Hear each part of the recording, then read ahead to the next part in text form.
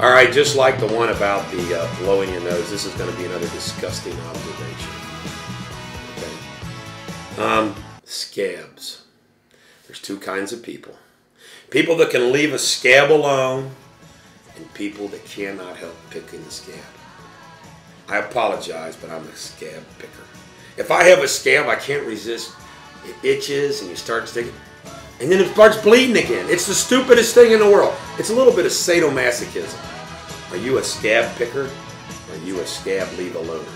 This is the bulldog. Every dog has their day. Leave those scabs alone.